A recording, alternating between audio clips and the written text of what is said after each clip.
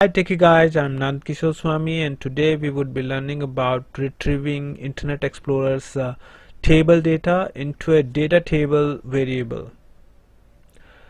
And this is a kind of unique way or method you would not find anywhere else on the internet or anywhere. So let's get started. We would be using the code from our previous tutorial. So here we have a website that has some data in a data table format, and we'll be retrieving this information or this table into a data table variable.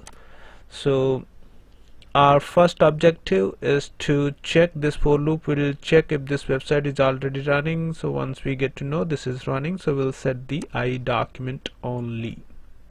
Since we will be retrieving this table information into a data table variable, so let's declare a DT or a data table variable data table. And as we can see in this table, we have 3 columns. So let's add the columns. Columns dot add, and let's have it simply 3 columns. Alright, so now to get this table information, first we need to check the control of this table. So let's press F12. So once we press the F12, we'll see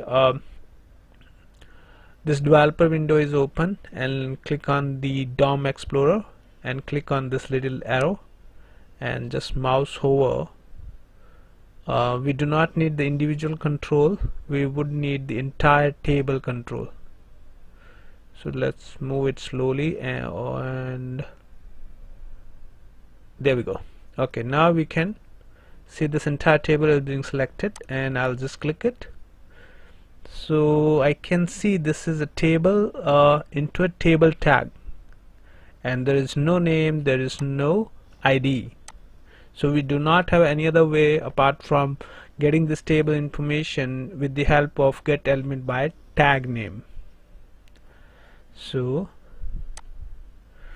and if we check the total number of tables into this particular website is I have already checked it, around 6, and this particular table has the index value of 4.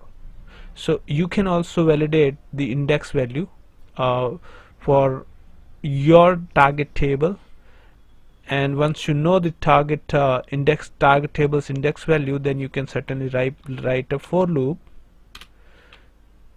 for each. So what we're gonna do, we will loop through each row into this table. So let's each row in IE.doc dot get elements by, we do not have ID, but we have only tag name. So we do not have any other way to get the element of this particular table apart from tag name, and the tag name is table.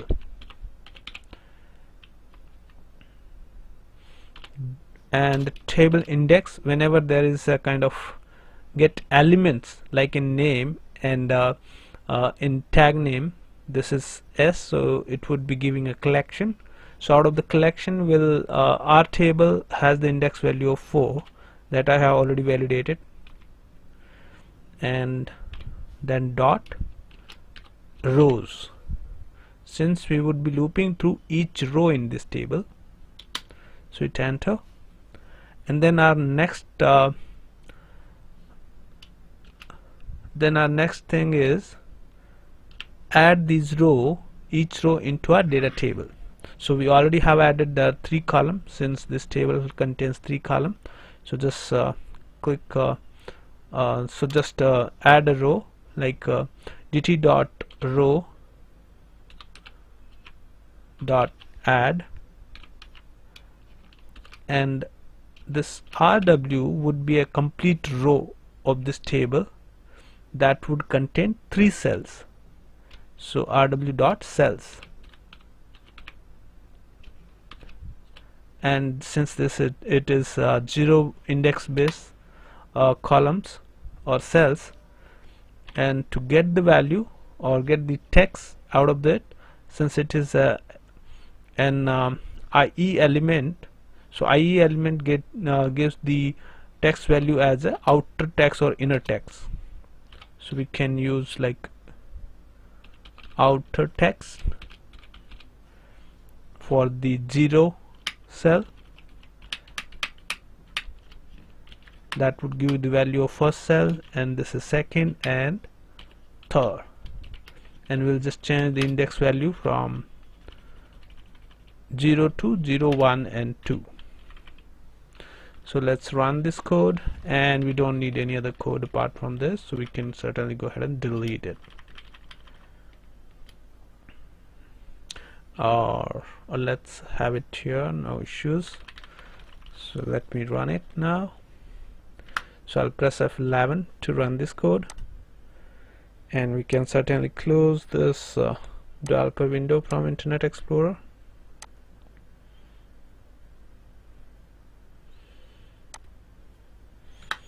And now we're going to loop through each open IE from this computer and check the URL, which is calendar.com. So once we found it, we'll get out of this. Since IE object is already holding the value, so it would not create a new instance. Now we are setting the IE document into the IE document. Now we are creating a new variable, which is DataTable, adding 3 columns. Now we are looping through each row from Internet Explorer's this table, and we'll add it into the DataTable variable. So this is the way we can add it, and let's see the value now, and click on view. So there we go. So we can see all the column is holding the value from this table into a DataTable variable. So that's it in this tutorial. Thanks for watching. See you in next video. Thanks.